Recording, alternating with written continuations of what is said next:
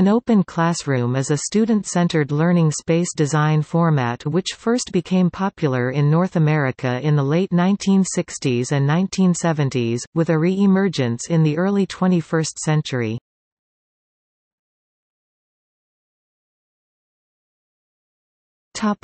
Theory. The idea of the open classroom was that a large group of students of varying skill levels would be in a single, large classroom with several teachers overseeing them. It is ultimately derived from the one-room schoolhouse, but sometimes expanded to include more than 200 students in a single multi-age and multi-grade classroom.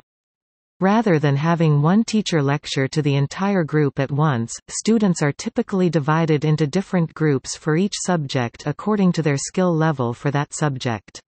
The students then work in small groups to achieve their assigned goal. Teachers serve as both facilitators and instructors. Certain education professionals, including Professor Gerald Unks at the University of North Carolina at Chapel Hill, strongly support this system, particularly with young children.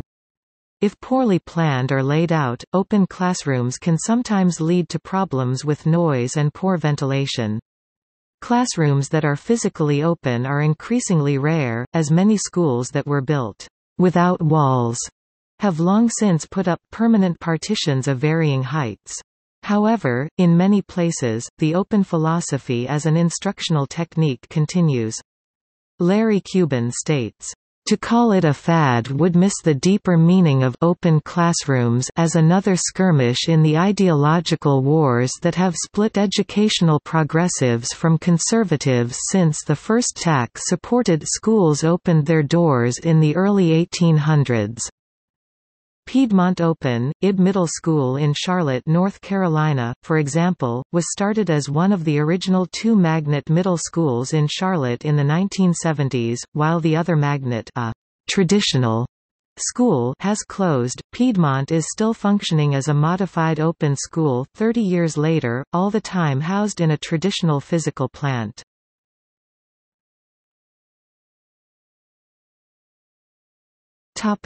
Open Space School. The Open Space School concept was introduced into the United States in 1965 as an experimental elementary school architecture where the physical walls separating classrooms were removed to promote movement across class areas by teachers. However, in practice this is not typical since teachers, following social conventions, tend to teach in a traditional manner as if the walls were still present. Further, modern open space schools tend to use modular furniture to separate class rooms in a manner similar to cubicle farms used in many corporate environments.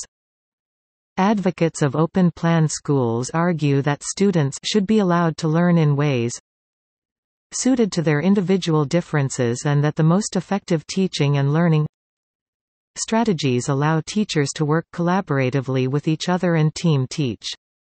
The traditional classroom boxes with desks lined up in rows impede teachers' efforts to work in teams and have students in the flexible and varied groupings necessary. Mark, J. 2001-5. Bunting agrees, saying that traditional classrooms must change and proposes a model of a generic space for students to be co-located with teachers, which are decorated by the students to give them ownership, and teachers and students only move when necessary to access specialized space. Bunting, A. 2004-11-12. Klein found in a 1975 study that third graders with low levels of anxiety were more creative in open schools than in traditional school. Children with high levels of anxiety showed no differences between open space and traditional school models. Students in open-spaced schools scored higher on preference for novelty and change.